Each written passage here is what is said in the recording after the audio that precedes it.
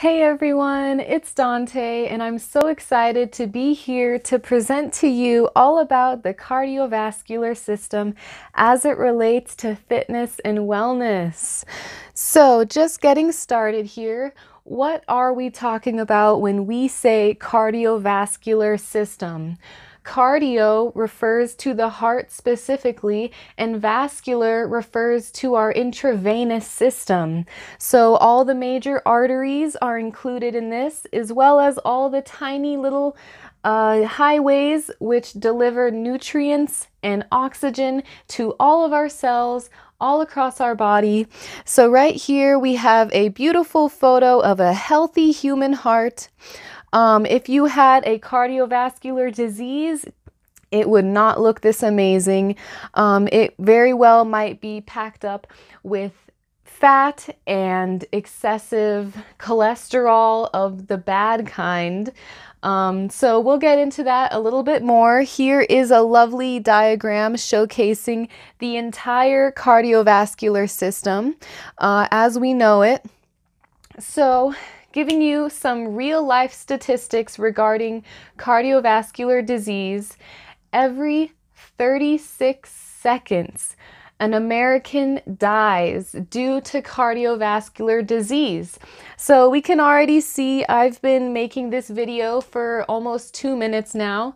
That means almost 4 or 5 Americans have died due to this horrible cause since we've started. So if you can imagine, 1 in every 4 people who die within the United States is due to this incredibly preventable disease. So with the knowledge that we're providing today, we're gonna hope to lower this number to be, maybe 1 in 10 or 1 in 20 would be a great reduction in the death rate.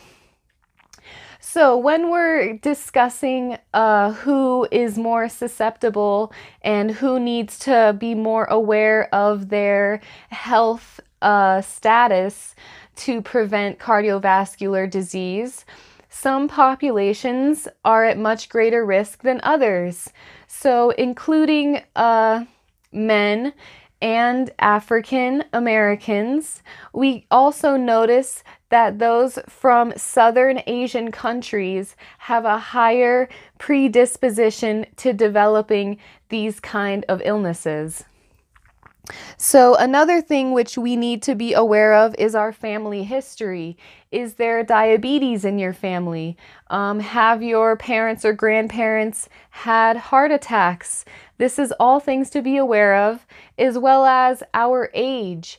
Generally, as our age increases, so will our risk for developing cardiovascular diseases.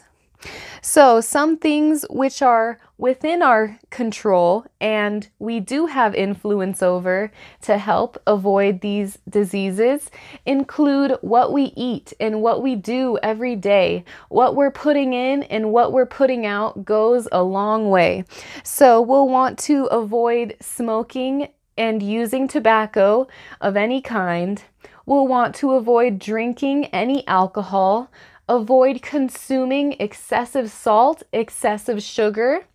We'll also want to keep an eye on our blood pressure, our cholesterol level, and another really important factor, which is within our control, is knowledge. If we don't understand how to better take care of ourselves, then we would be unaware we are running ourselves into the grave. So here I have a lovely diagram just making us more aware of the warning signs which often accompany a heart attack. So that would include a sudden dizziness or nausea feeling, possibly even vomiting, unusual tiredness, feeling heartburn in the center of our chest, developing a cold sweat, shortness of breath, or even discomfort in our upper extremities, including the shoulders, arms, neck, and head.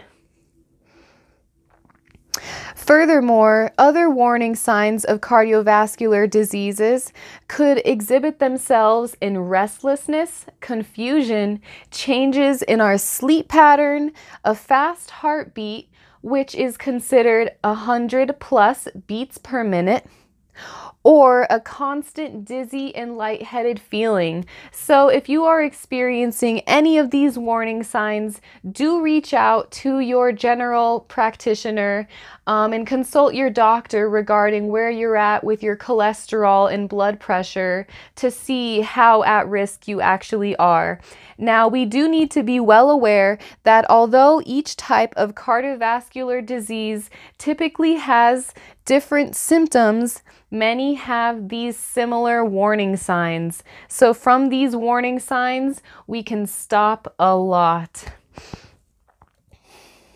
Here I have a lovely diagram exhibiting the different types of heart disease, some of the more common ones including aneurysm, cardiac arrhythmia, coronary artery disease, and heart failure. So cardiac arrhythmia is something which a lot of people in my family have, my grandmother, and I personally have experienced a skip in beat from time to time, or an irregularity in rhythm. Now, this was due to stress in high school a couple years ago. Since then, I have been taking a lot of preventative measures to manage my stress levels. Another wonderful diagram demonstrating the difference between a healthy and an obese heart from the inside and the outside. We can see there's a lot of fat, unhealthy fat that's blocking up the vessel walls and coating the outside of the heart itself, restricting its ability to function properly. Did you know that 80 to 90% of all cardiovascular diseases are preventable? Isn't that amazing news? With so many people who fall victim to it every single year, we have power in knowing that the majority of them can be prevented entirely. So how exactly can we prevent them from happening to us? One thing which I had just recently mentioned is managing stress. A great way to do that is through exercise and meditation, physical activity, getting the good positive endorphins going. We also want to avoid using any tobacco or alcohol to manage our stress, as that will only add to the risk factors. Below that, maintaining a healthy weight also goes hand in hand with regular physical activity, and conducting regular health screenings with your care provider, with your doctor, whoever you go to see. Just check in every now and then and see how your heart health is doing.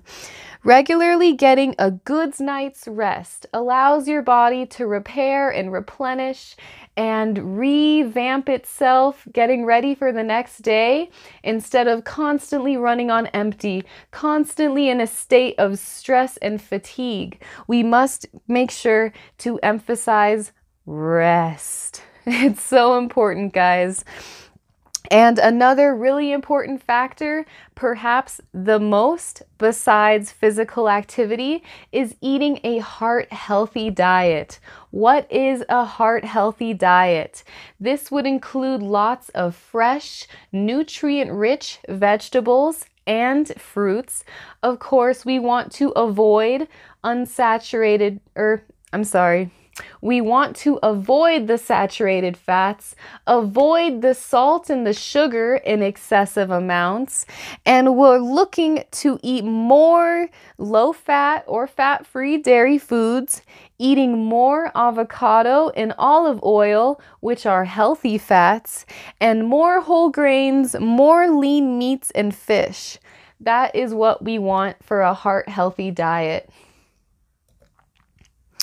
Here I have another diagram with prevention tips, including don't smoke, eat healthy, stay active, stay at a healthy weight, manage stress, and control your blood pressure. If your blood pressure is 140/90 or above, you should talk to your doctor about lifestyle changes. We don't want to put ourselves at risk when we can help it. Now look at this big scary number, guys. $219 billion. Holy guacamole. That is the amount that the United States were costed due to heart disease alone from 2014 to 2015. So in 1 year, that is the annual cost of healthcare services, medicine, and lost productivity due to death directly related to heart disease. Unbelievable. I was so shocked.